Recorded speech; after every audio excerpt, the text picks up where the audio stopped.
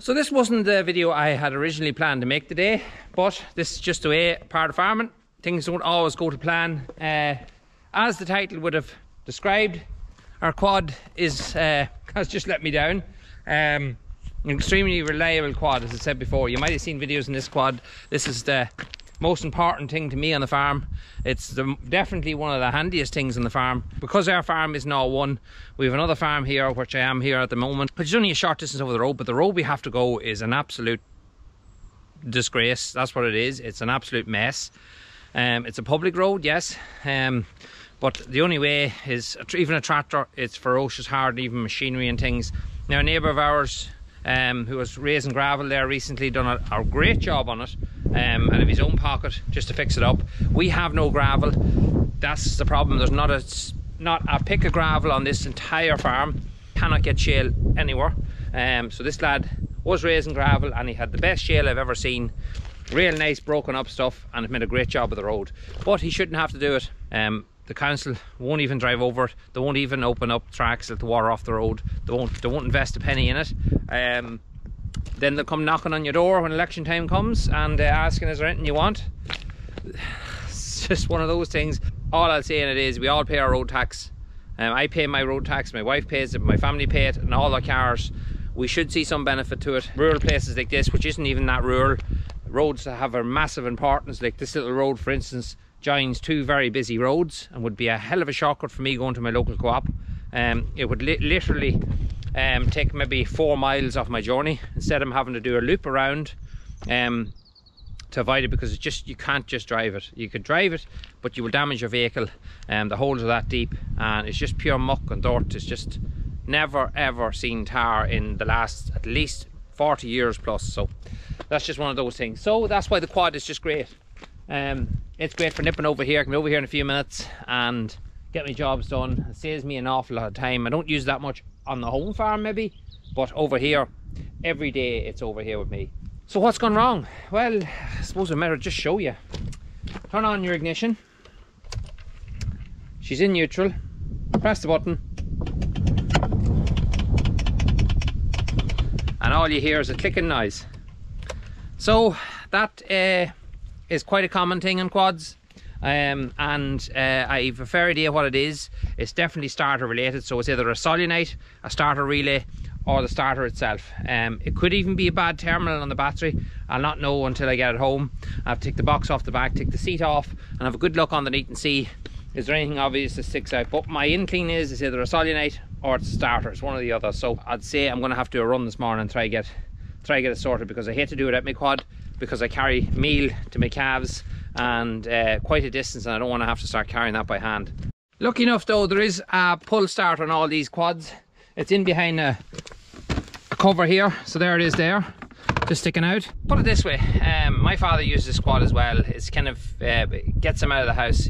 Look, my father's 86 years old, and this here gets him out of his house and go for his wee spin every so often, every couple of days, and it works great for him. He loves going for them little bits of outings and gets to look around the cattle and things, and I'm glad that he's able to get out on this. So it's fine for me. I can pull this start and get her going, but if he was out and about, there's no way he'd get that going, because what happens is there's so much compression in that engine. It is a 500cc.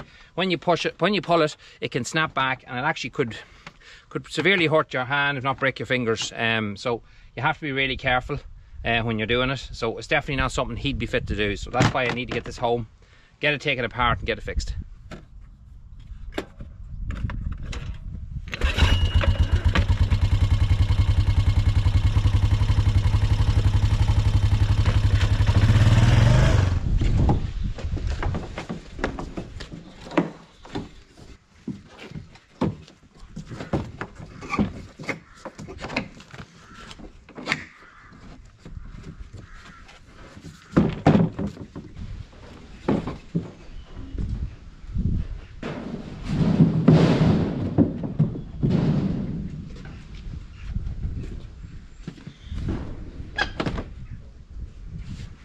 So with the seat and the box gone, just having a quick look here now. Okay, so the battery, I took that battery out.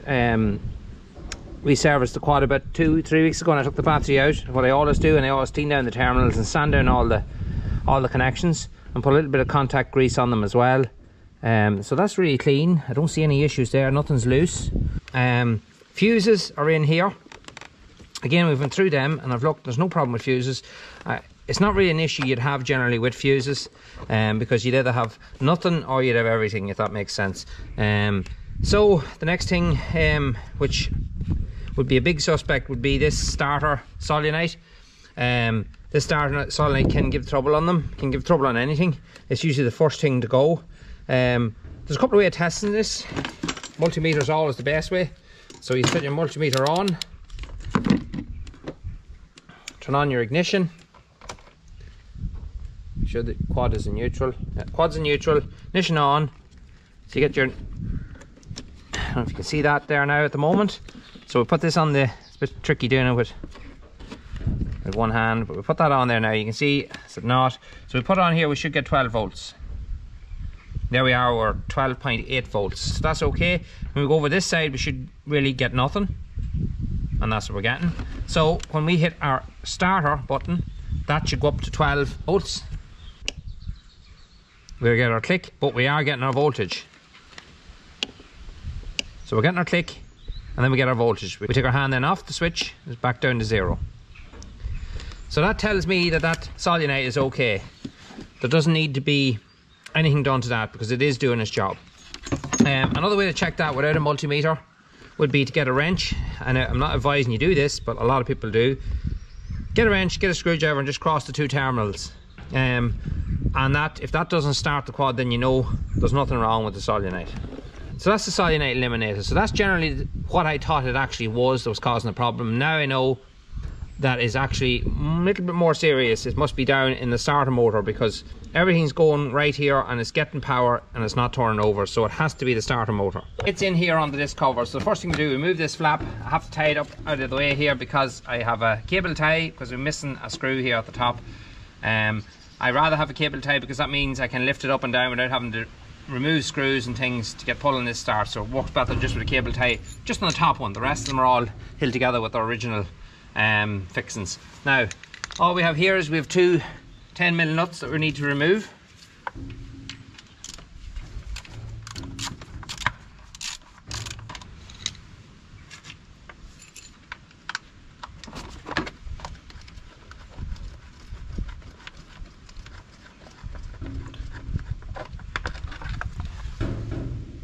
Okay, so we have our starter motor. In this case, this starter motor is a Mishuba. They're quite a dear starter motor. They're a good one, and that'd be the original one that would have come on this quad. I know that they are supposed to be really, really expensive, so I'm hoping that all we need to get done with this here is to remove it and to get it rebuilt. Rudden Electronics, they're based in the Lavey Inn, which is basically on the Baileyburn to Cavan Road. So I rung them about an hour ago and I told them the situation, and they know me. I get on well with them, done a lot of work for me in the past, and they know that I really need my quad, need it working. So what I'm going to do, it's about a 40-minute drive from here. I'm going to leave it with them. I'm going to wait outside for about an hour while they rebuild it for me, and that way I'll have it home and I'll have to go back and forth and back and forth. I don't mind waiting the hour. At least then when I get it home, the quad's fixed. It's a job off the list. Another way to check your starter motor, you hit your button, it's clicking now at the moment. Just get a wrench, give it a wee tap. There we go. Bingo. There she goes. So all it's doing really is sticking. So we'll take this off now and bring it away to get it refurbished.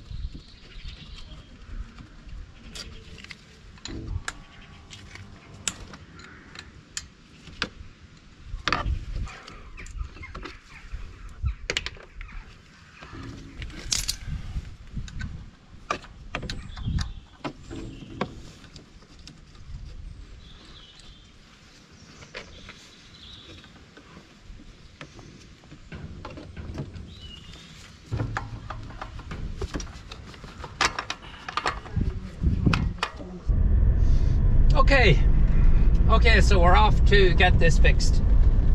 The starter's with me, and to be honest with you, torn the rotor there. I forgot to mention earlier on, when you turn the rotor that's inside the starter, it doesn't feel right. It's got very crunchy and it should be nice and smooth.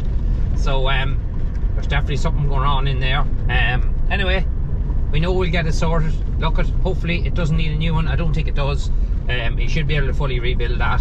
It'll only be a fraction of what it would cost to replace it new, and we definitely don't want to be doing that.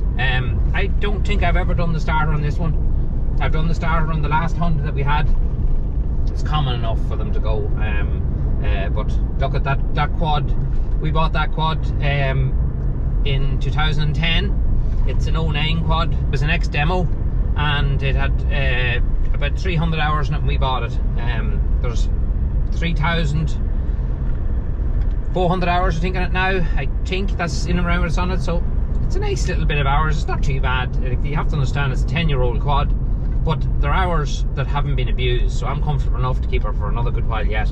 Like, she hasn't seen any abuse, and most of them hours are just from driving, not from doing any work. As you see, we only have a trailer for the back of it, and a bit of spraying and things like that, but nothing. She's not really pulling any major weight. Yes, down the lane I would love probably to get a sower for it, of some sort. Maybe, we'll see. That's something probably we will get down the line. Another thing I'd like to get, probably, I talked about getting a weed licker, either a weed licker or an actual boom for the sprayer that we have. To put a boom on the one that we have, we'd have to change the pump, so it's probably not worthwhile doing that. We'd probably just say for trying to find a good package deal out there, selling our own sprayer, which is 100%. Just sell our own sprayer, get a good package deal hopefully, and buy one with a tank and boom and all in one, and that way it'll probably actually work out cheaper. So that's it, dropped in here. We're just at Rudden Auto Electrics here in Cavan. Just that's been dropped in now. He's working on it. He said about an hour's time he'll have it ready, so I'll just sit here and be patient, and hopefully we'll have it home with us all fixed up and we'll not have to put a new one into it.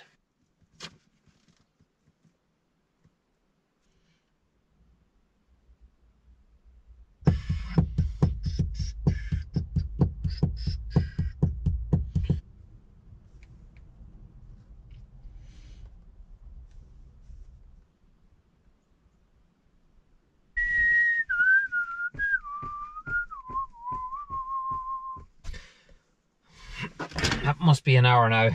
It's been 10 minutes.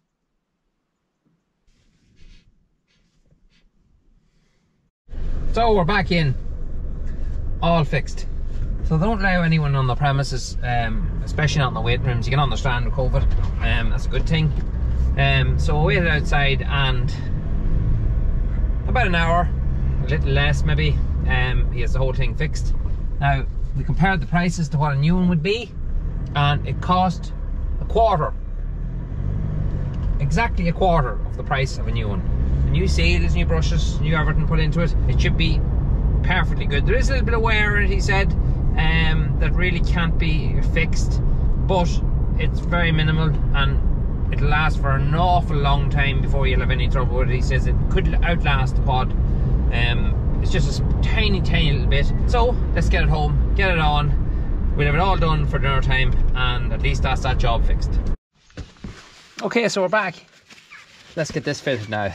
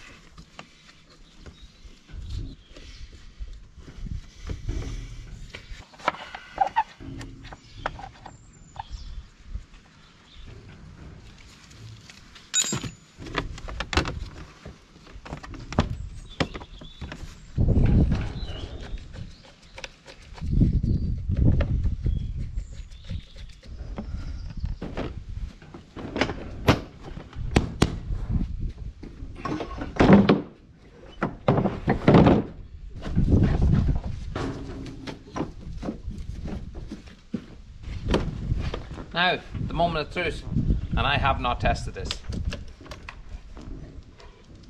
What do you think, Hudson? I think it's fixed, yeah?